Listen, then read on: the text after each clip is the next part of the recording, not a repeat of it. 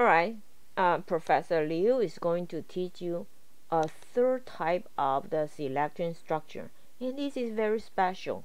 And Visual Basic allows you to use a range of value, because sometimes you have a range like we don't have A, B, C, D. Instead of we have 1 to 5, 6 to 10, more than 10, less than 1. So if you want to specify range of minimum number, maximum number, and then you are going to do this. You are going to use this is range of the value. Range of the value. So for example, we have a case smallest value to a range to a largest value. Case is, so there's a ABC Corporation price chart. Number order 1 to 5, each one is $25. If you order more, 6 to 10, cheaper, $23. More than 10, $20. Less than 1, hey, 0. Alright, so that's the structure we are going to see, and this is very useful. Let's see how we do that.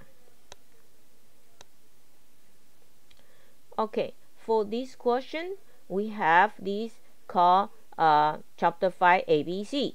Chapter 5 ABC. So we right click it and save link as,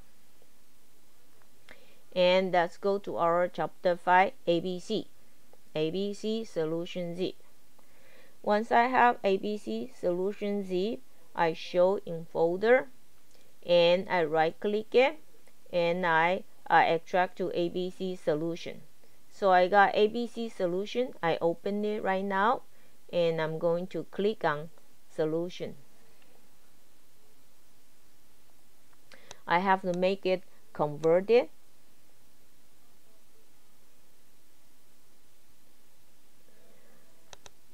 Alright, so I have ABC project right now. So the ABC project will first ask you, so this has a tax ordered, and here will be LBL price, and let's click on display price here.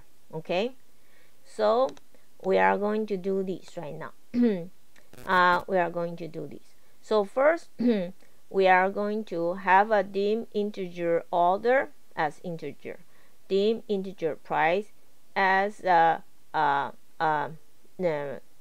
integer price as integer. So these I already assigned this into from the user interface and to variable for you.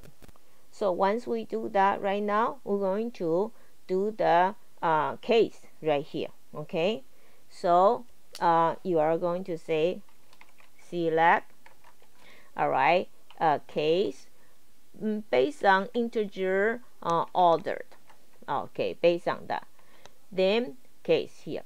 So case 1 to 5. So case 1 to 5, you say integer price equal 25. Alright, so next case 6 to 10, and your integer price will be equal to 23. Alright, so next case is greater than 10, so you just put greater than 10.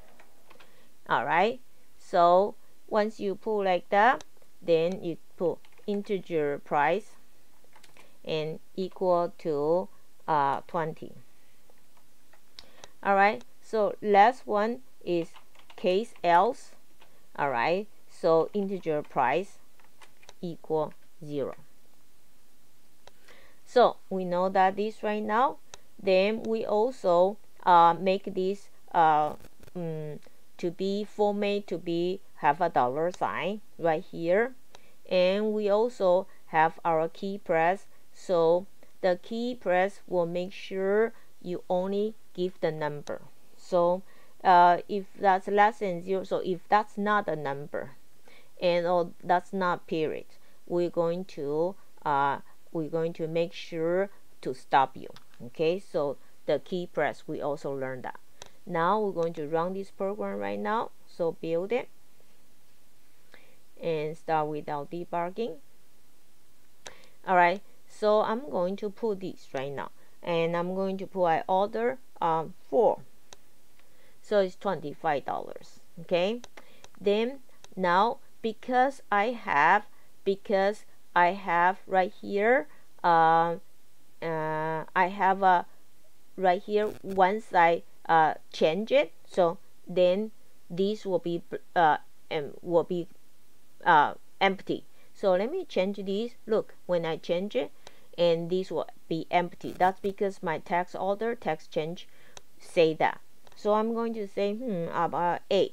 Okay, then alright, so I also want to show you now here I have to put a number because I gave myself a rule right here. So if I'm going to put this, I'm going to put A here or B here. It doesn't allow me, so it will lock your keyboard. Okay, so very important in this line, you need to learn it.